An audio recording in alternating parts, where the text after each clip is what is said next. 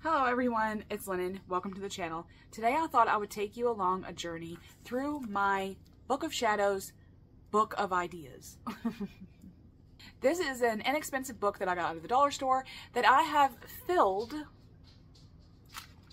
with bullet point ideas for things to go in my Book of Shadows. And the reason I do this is because a lot of my books of mirrors, books of shadows, grimoires, whatever you want to call them, aren't like the binder or made in a way that I can take pages out, rearrange pages. They're already pre-made books. So there's like, I really want to know for sure that a certain page will be helpful. And for me, the Book of Shadows and the Book of Mirrors, I kind of use those terms interchangeably because my Book of Mirrors is like witchy thoughts, but my Book of Shadows is more my reference. Like, they're the pages that I want to make beautifully, okay, artfully, that I want to be able to flip to them and go, okay, this is what these moon phases are. This is what this is. This is, oh yeah, I remember this spell. Things like that. And a lot of them you can, a lot of the things that people tell you to put in your grimoire or Book of Shadows are things that you can look up on the internet. So I use this book to add a little bit of gnosis, a little bit of my own personal gnosis ideas, so that the Book of Shadows is more geared towards me and like my actual practice. Instead of just the normal, here's the Wheel of the Year, here's the Sabbats, here's the rites, here's the Espats. And while all that stuff's great and you want to put those things in your books, I have some ideas that I thought were off the beaten track a little bit that I wanted to share with you. So I'm going to give you some, I guess, Book of Shadows prompts, and y'all can let me know how you like them. So, and I've kind of highlighted them so that I'm not like reading you every single thing I've written down, because a lot of it is personal, of course, but the reason I wanted to make this is because I find that when I look up ideas for the Books of Shadows, I get a lot of the conventional things, and I believe that some of these are less conventional, so hopefully you agree. All right, okay, right off the rip, hand and footprints. Okay, now I know that we've probably all seen the handprint page on the Book of Shadows page, beautifully done with like paint on like Pinterest or something, right? I always resonated with that idea, like my soul resonated with this idea. And I've even executed this in my own books because I feel like your book has energy. There's a transference of energy there. And so I feel like if you had a hand or two, okay, like one on each page, you can use that as sort of an energy transference within your own self. You can do this for basic energy work, I believe. Like, that's where you can go to, maybe this is where you can go to ground, to center, right? Or actually the grounding is coming in a second, okay? But you could use it for some sort of basic energy work, okay? For the handprints. But I've also done feet prints. Now, I'm almost always barefoot. It's just how I've always been my entire life. I've been a feral girl, okay? Feral girl. And so I liked the concept of not only the handprints, but also the footprints as well. So I wash my feet really well, put some paint on it, and then step on my book. Now, one thing I will say, that if you have pre-made books like I do, let me show you one. Now, here's my big boy, okay? Here's my big boy, okay? Now, what I like to do with some of the pages, if I'm going to be like actively utilizing them for something, like putting my hands on them or putting my feet on them, I will do it towards the middle of the book. That way, let's get to a blank page here. Okay. And I tend to bounce around. I don't organize my books. It's kind of like, I just kind of flip to whatever I need. I don't feel the need to organize it. So things are all over the place, but I'll flip to the middle, okay? And this is like where my feet would go. And then I might put some art stuff around it, or some thoughts about grounding, some thoughts about how I can generate energy through the feet. maybe touch on earthing a little bit, which is a little different than grounding. It's a grounding technique, but it's a little different. So I might put all that on these pages, but it can be an active working page. I can set this on the ground, place my feet on the feet prints, and it's another way that I can use energy.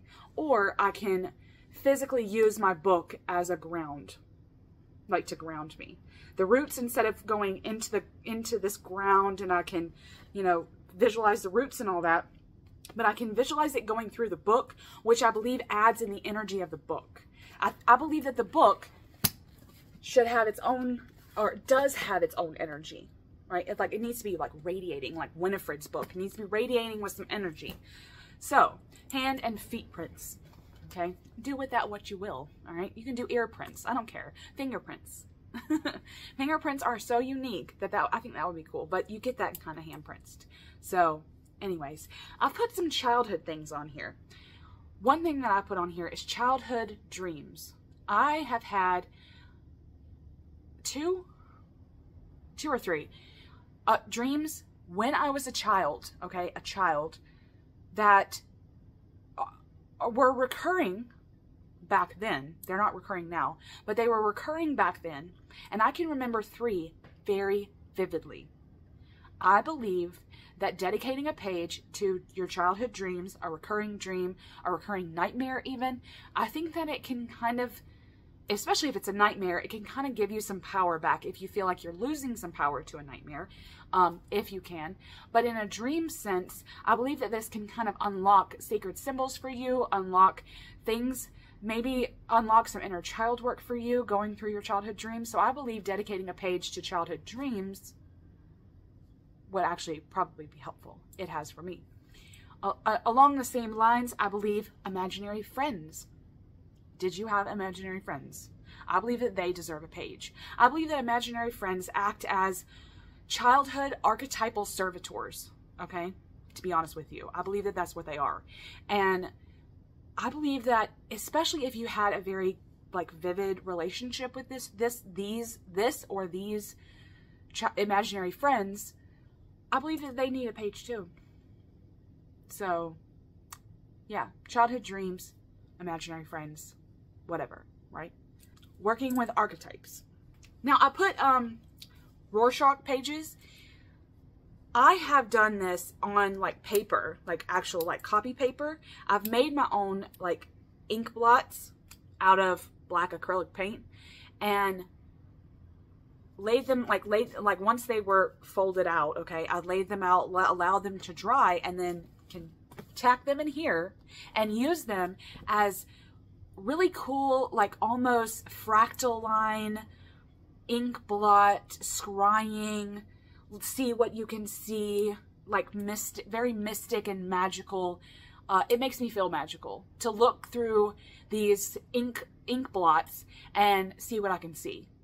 And it's been an interesting practice, like in my scrying, I guess you could say.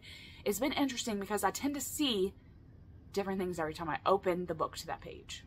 And it always fills me with like this magic and this, I'm seeing this right now, and that means something. It means something that I'm seeing a butterfly now, or that I'm seeing Jack the Ripper, you know, like whatever I'm seeing. I feel like some sort of like ink blot, it aids me in symbol work, which is pretty high up there in my practice anyway. Going a little into pop culture, movies. I have some childhood movies that were very, I guess you could say, were and are still very important to me. There was something about them that grabbed me. There was something about them that I still have visceral reactions to. The quotes in there, that I die for the quotes in there, like Labyrinth, Legend with Tom Cruise and Tim Curry, Cutthroat Island, which was like my all-time favorite movie, because there was something about, back then, there was something about like a blockbuster type movie with a girl pirate being the main character that just drove me insane. And I lived out many a pirate fantasy while watching that movie. And it still pulls and grabs me when I listen to the opening credits today. So I've dedicated pages in my Book of Shadows to these movies. Almost like, I mean, you could even print out their old movie posters. You could put quotes down. You could, you know, put a little, like a little note section and put your thoughts, like why you are drawn to this movie. Why are you drawn to these characters even? You know, like if you're drawn to a certain character, I believe that they need a page in your book. Okay.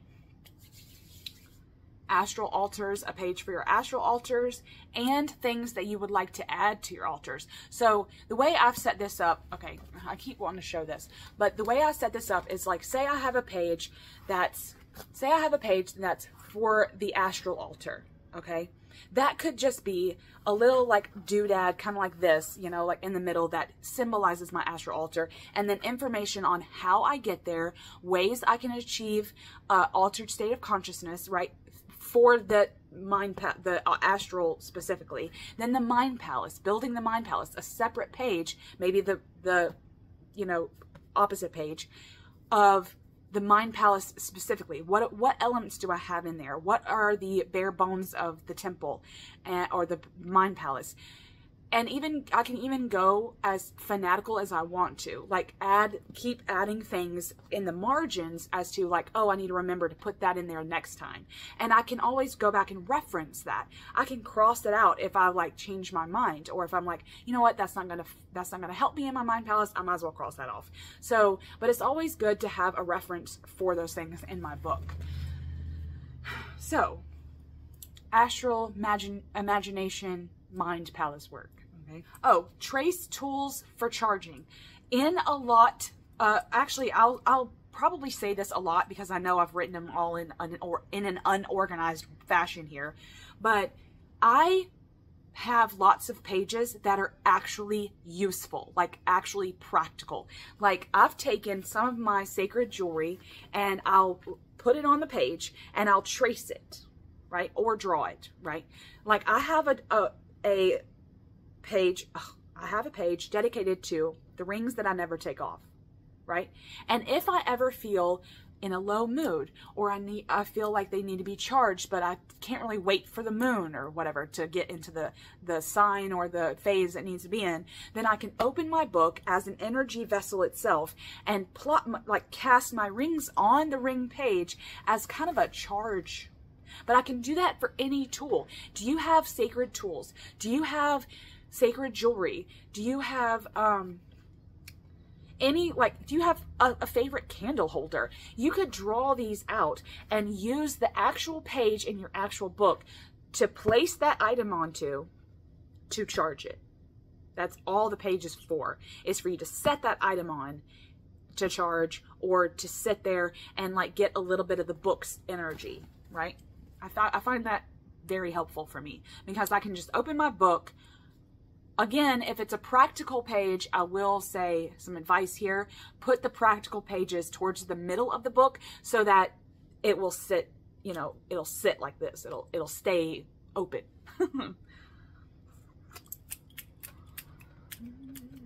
Oh, painting with certain things that you find useful, okay? I have dedicated pages to painting, like scribbles, okay? Scribble pages. And you can even use this as like the underpainting, if you will, for another topic. But I have been known to use sacred liquids in my book for underpaintings or pages themselves of just like scriggly scratch or like doodles with coffee, tea, menstrual blood. And I use these like sacred liquids. You can even use moon water. Like if you wanted to watercolor paint something in a page, you could use moon water. That's another fantastic thing to do. But you could use sacred waters, sacred liquids, body fluids, whatever, to paint a page in your book. And you could even use, like I have, like the menstrual blood, the whole page is painted with the blood or your regular blood. But then the page itself is dedicated to the menstrual cycle. You know, my coffee page has like rings, like coffee rings everywhere.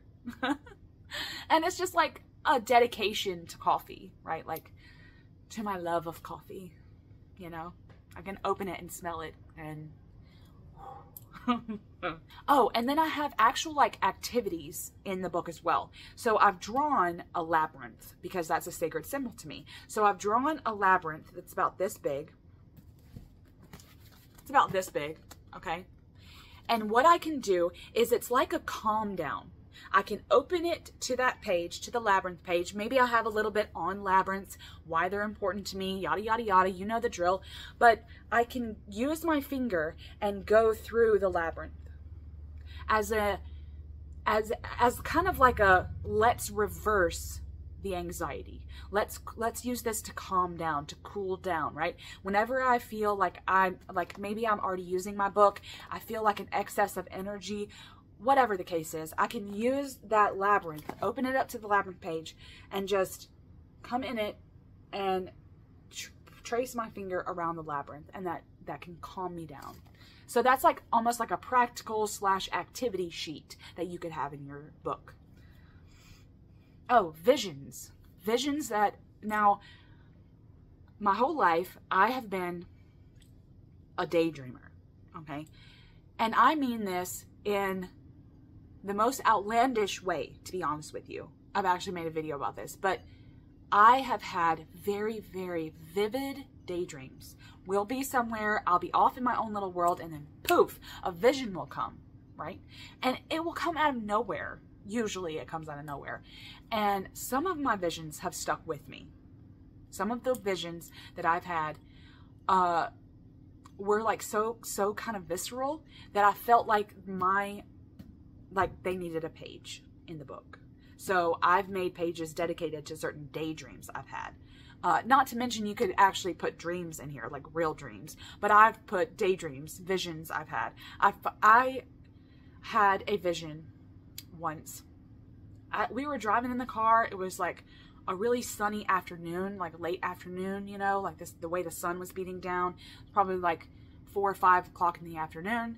And all of a sudden, I thought to myself, I want a moon circle. Like, it was like this moon pool, but it was very intricate, and I couldn't even explain it. I know I say this a lot, but I'm actually I'm trying to draw that and execute it for the Oracle deck that I'm currently drawing. So the moon dial will be in the Oracle deck. And this vision needed a page in my Book of Shadows. So I've dedicated a lot of pages to visions that I've had. Daydreams, dreams, whatever. Fantasies. Sacred sound pages. Now this could be actual pages that you dedicate to things that you like, that make sound. Like say you use chimes in your craft. You could dedicate a page to your chimes that you use. Maybe even draw your specific chimes out as a dedication page. But I've learned that certain sounds throughout the course of my life hold lots of meaning. Music aside, music is its own beautiful thing for me. But these are like sacred sounds, like the cricket or the cicada or a train whistle or a babbling brook, right? And these are all sounds that when I think about them or when I hear them, I'm very calm. I can get very centered very fast, and it plugs me into a very centered, calm, peaceful, magical place. So those sacred sounds, I've got a couple of them, like I just mentioned, dedicated in my book. Let's see. Pages dedicated to art or artists that you admire. Say you have a fascination with Leonardo da Vinci. Okay, I know I do. Okay, or the Pre-Raphaelites, like I do, or an artist specifically, not necessarily one of their works, like Picasso or Caravaggio or Monet, like whoever. Like, do you have a famous Frida Kahlo? I know she's pretty famous in the witchcraft, you know, world, rightly so. But do you have a famous art? Do you have famous art, like specific art pieces, or famous artists that you admire, that you feel a connection to, that you feel kind of like this pull, this red thread to? I would dedicate a page to those things in your book as well.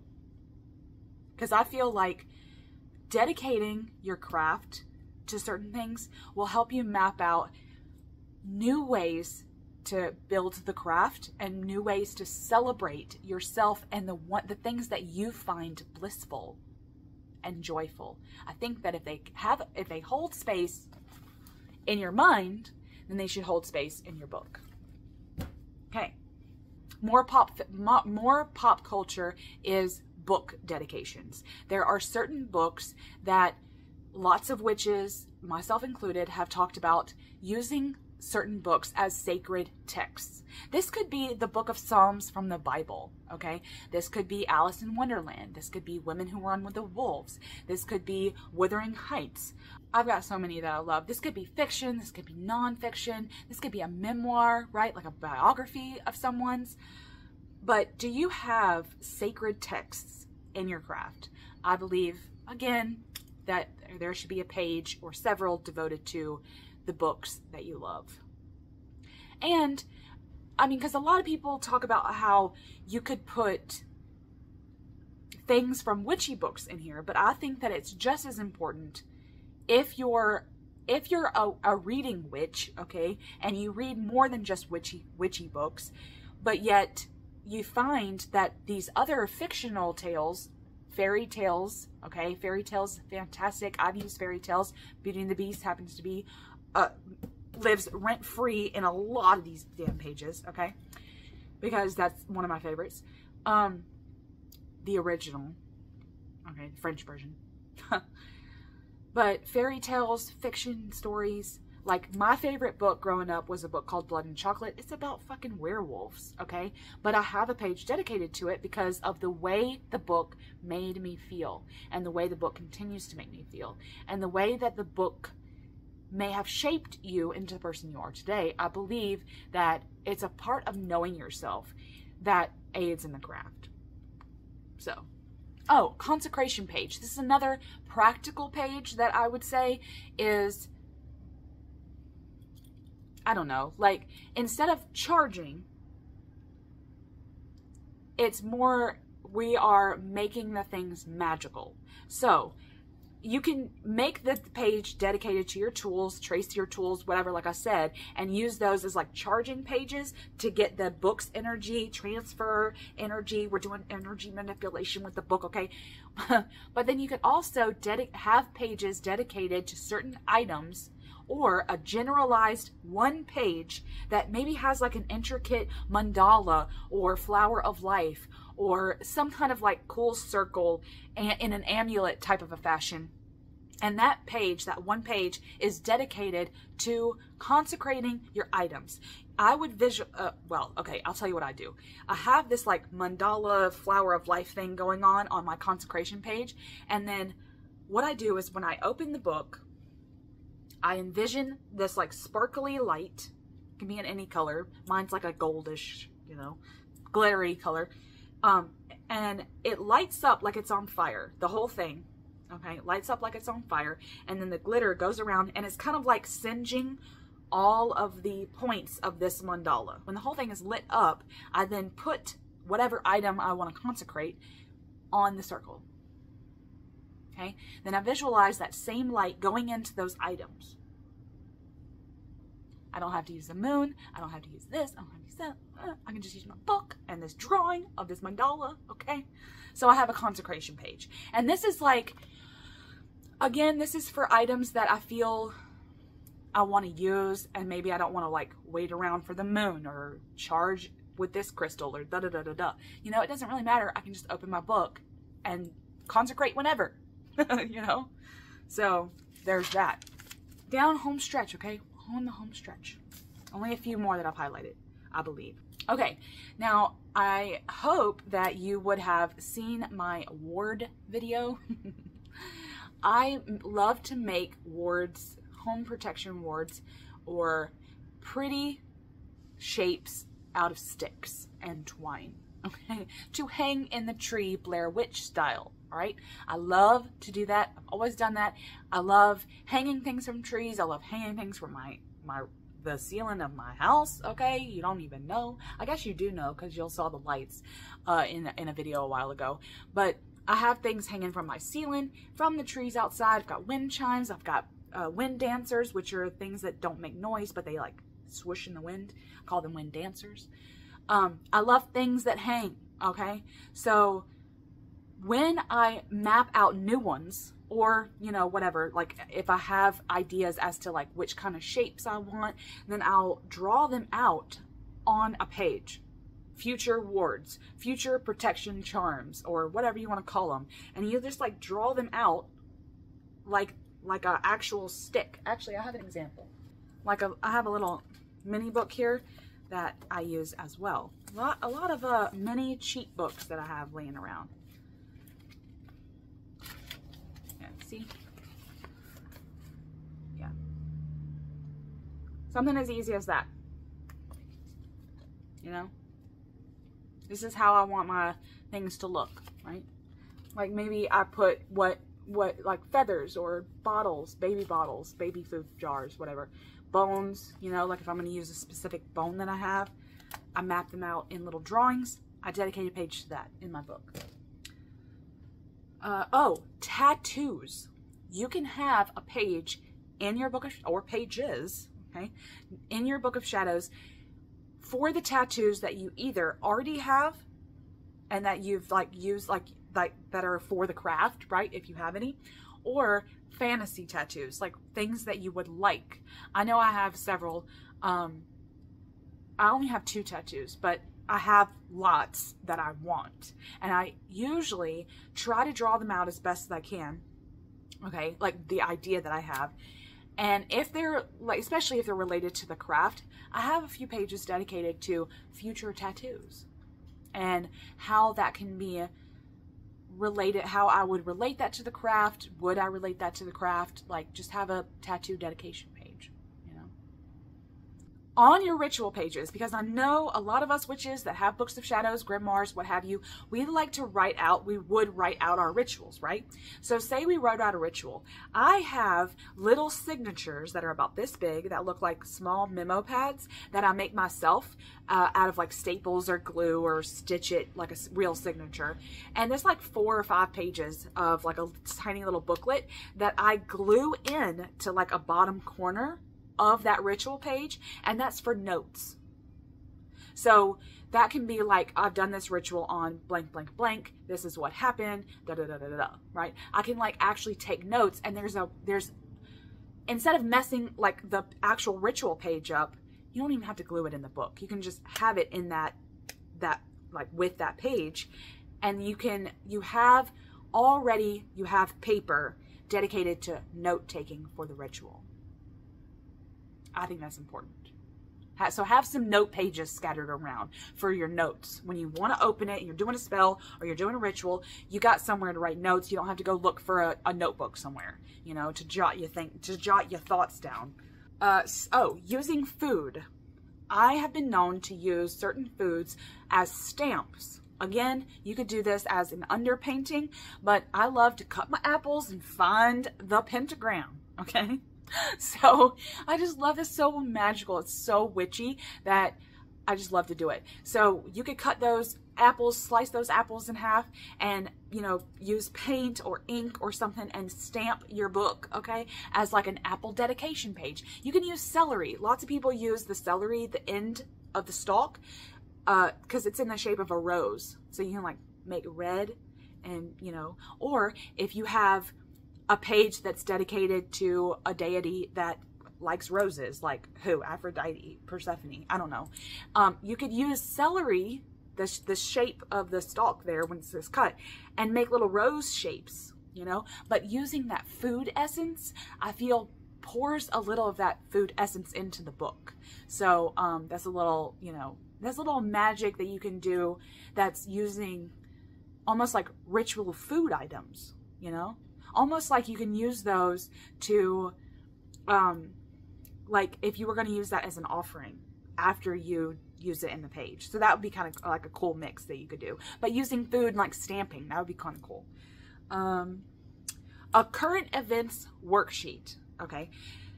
there may be some of us that keep up with the, like, you know, a lot of us, we like keep up with the times, right? Keep up with what the worldly events, the current events that are going on. You could have a worksheet set up in your book, okay? And this is a blank worksheet set up of like, this is the date, this is the event, this is, you know, this is who it's impacting, this is where it's at in the world, and this is my thoughts on it, right? But you could have it set up like a blank worksheet that's in your book permanently, and you open it when say you're feeling drawn to a certain event that's going on in the world. Maybe you're feeling grief, loss, you're feeling it's more about the collective, right? So you could open your Book of Shadows up to this current event worksheet, and then have another notebook or one that you've already put in there, and take some notes on the current events in a witchy capacity. Use your witchcraft to get to your feelings on the current events. So I think that having these kind of, I use this a lot, like build your own deity worksheets, summon me from the dead worksheets. I've got a lot of worksheets in my Book of Shadows, okay, where I like to have like a bare bones setup, and then I'll open it when I have fresh thoughts, you know, and then I used kind of like my Book of Mirrors. I'll pull that out to coincide with the Book of Shadows worksheets. So that's how I work with that. Pages for songs, okay, because like I said, music is powerful. Are there certain songs that you're drawn to? I would dedicate pages to your songs, okay, that you love. Paper airplane template. I have one specifically. I grew up with a book, a small little children's book that I got like a Scholastic Book Fair, of paper airplane templates, and I have one in my Book of Shadows because I use, or I've been known to use, paper airplanes in my air magic. I write the damn spell down on a piece of copy paper and fold it up, origami, not really, it's not origami, fold it up in a paper airplane style, and then just cast that shit in the wind. Yeah. Now, of course, afterwards, I'll go retrieve it and, you know, get rid of it how you would a normal spell remnant. But there's that. But I have been known to use paper airplanes, and the template itself is in the book. Okay. So I thought that was funny. That's why I wrote it down. Oh, charm casting sheet. I actually have a charm casting sheet that's basically like, it's not an, I guess it's an affirmation, but it's more words of self-love power. And it's kind of set up like a maze, and I've got all these like beautiful words, and I take my charms, my small bag of charms, cast them down, and wherever they land, I write those words down as an act of self-love magic. And I've got a sheet outside, like over on my tarot table, like, you know, outside of my book, but I actually have a couple charm casting sheets in my book. Again, this could go into practical pages that you're gonna use, okay? Maybe you have a Ouija board set up in the whole 2-page setup. Maybe you, like for a pendulum work, maybe you have a circle for pendulum work. Maybe you utilize sacred maps of your areas, like in Charmed, you know? You could get a map of your area, paste it in your book, okay? And use that for charm casting, pendulum work. Hey, you know, oh, the pendulum's kind of in this area, maybe I should check out and see if there's something cool in that area that I can do in terms of like a staycation. Maybe there's something sacred there. Maybe I can pilgrimage to something in blah blah blah area, right? That's some staycation magic. But, you know, anyways, I digress. So, charm casting, practical sheets. I actually have the charm casting sheet on my coffee page. Go to my link tree down below if you want a copy, okay? But anyway, I believe in being able to not just open your book and read it and like ruminate on what you've done in the past, but actually find ways to use the book like the book is alive. Like it is, okay? It's just teeming with energy, you know, it's just teeming with energy and abundance and love. And you've poured so much work into it that I believe that it's just like a living thing, okay? And using it and forming a relationship with it is what's going to make it keep working for you. So I do believe in the practical pages. Yeah, and I think the last one was pages for symbols, because you guys know I am a sucker for symbols, okay? I've got lots of pages dedicated to certain symbols that fill me with the most witchy vibes, or the ones that I utilize the most, the ones that I see.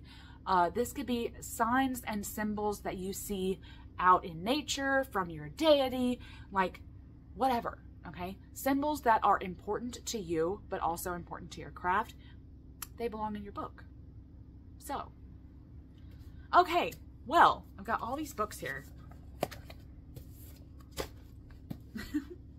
I've got all these books here I got all these books here I need to put up now. But I hope that this was helpful and useful and fun as I went through some Book of Shadows ideas that are a little unconventional. Let me know if you have any practical page application sheets for your books, witchy books, and let me know what you put in your Books of Shadows that might be unconventional. Let me know your thoughts. Hope everyone is having a great day. Much love.